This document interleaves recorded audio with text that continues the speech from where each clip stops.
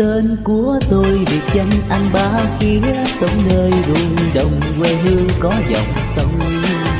Miền Tây vùng đất phù sa, quanh năm mưa nắng gian nan bên ruộng đồng.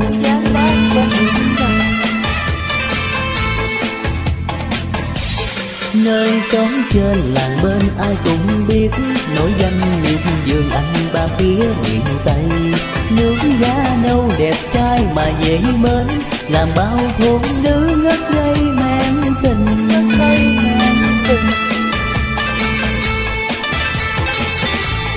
Anh Ba Khía quê ở miền Tây, cuộc sống lâu nay đơn sơ mà chan chứa, chất phát thiệt thà bao kẻ mến người thương. Nơi xứ xa về đây ai cũng nhớ, tình đẹp miền Tây anh Ba Khía nhà quê. Tuy nghèo nhưng già sắc son, độc thân vui tính cô đơn nhưng chẳng buồn. Ba Khía quê mình vườn vùng xa, vẫn là từ nơi vùng quê mà thăm mình, không phải nơi phố thị xa hoa phồn thịnh, vẫn ở nơi đây cô đơn chỉ một mình. Anh Ba Khía người miền Tây thiệt tha, mà cô nói sớm nghĩa tình tôi thiết xa, con năm cùng vườn tiếc la, vẫn ở nơi đây cô đơn chỉ một mình. Anh Ba Khía nhà quê đơn sơ, anh Ba Khía độc thân vui tính, anh Ba Khía cô đơn nhưng chẳng buồn. Anh Ba Khía nhà quê đơn sơ, anh Ba Khía độc thân vui tính, anh Ba Khía cô đơn nhưng chẳng buồn.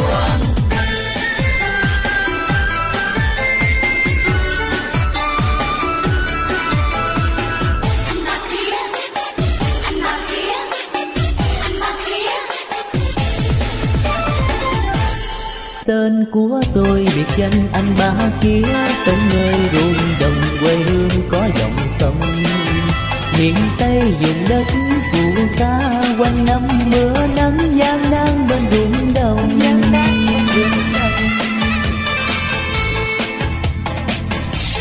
Nơi xóm trên làng bên ai cũng biết, nổi danh miệt vườn anh Ba Khía miền Tây.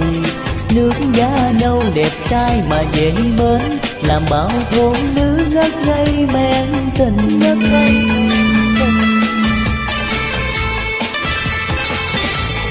Anh Ba Khía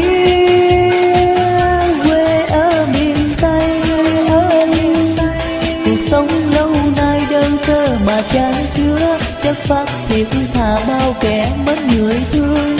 Nơi xứ xa về đây ai cũng nhớ, tình đẹp miền Tây anh Ba Khía nhà quê.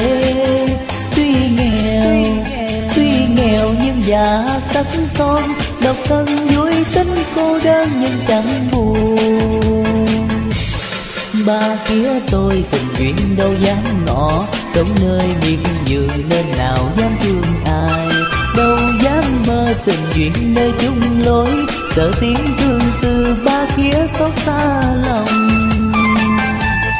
Đâu dám mơ tình duyên nơi chung lối, sợ tiếng thương từ Ba Khía xót xa lòng.